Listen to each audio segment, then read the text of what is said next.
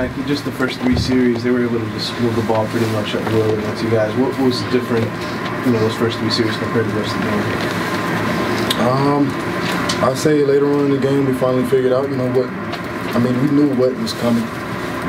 But it's kind of, I have to go back and watch the film and really be able to see and, talk it up with the coaches for me to be able to say what it was. You were playing at a real fast pace. Did that catch you guys off guard at all? No, just watch the film, you can see that the tempo is going to come. That was expected. How disappointed are you guys in general? How do you get yourself back up? Well, disappointment is for some guys, I feel like he's all the way through the roof, and other guys, I don't know how they feel. I can't really gauge everybody on the team, but some guys you really see it on their faces. I'm sure everybody has it in the pit of their stomach. We all, want to be great, but the only way we can bounce back is focus on the next. We can't. Like Coach Diaz said, we can't just come up here and talk about goals and and think about the future and everything. All we have is what's right in front of us, and that only goes so far. So we have to beat Duke. And after that, we have to beat whoever's next, and it just keeps on going. That's the only way that we'll ever be able to get to the mountaintop. Now that you face Dylan, what are your thoughts on him? How tough is he to bring down? I mean, he's a good player. We saw it on film. Sorry. We saw it on film. We knew what to expect from him as well. He's a hard runner. Probably might not get the chance to see him again until in the future, but it is what it is. Zach, what do you guys do now, some of the older players on this team, the veterans, to make sure the younger guys don't get discouraged by what's happening right now? Same thing that Coach Diaz said. It's all about keeping the mentality of who's up next. Some people, if you're outside the program, it can really sound like, whatever, who's up next. It's just, it doesn't really seem like it holds any weight, but, to the guys that take it seriously, it means a lot. Whatever, direction we choose to step, we're doing it wholeheartedly. So we're preparing for the next week, as hard as we can.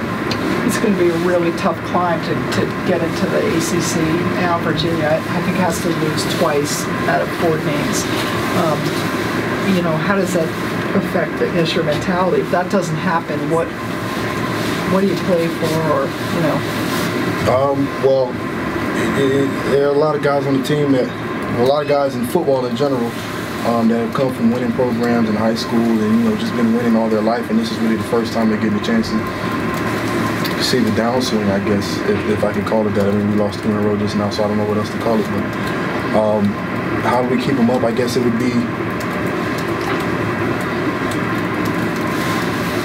really just talking to them about, you can't tell them somebody just to keep their head up. You have to keep their mentality just to work.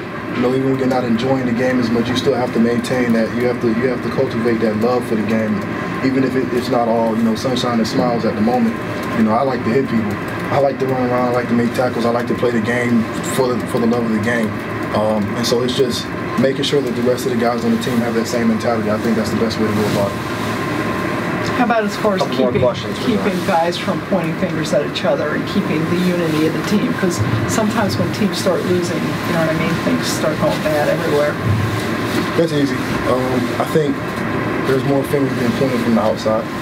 We hear people tag us in comments on social media here and there, and family members even want to, just anybody who's not in this locker room when it goes down.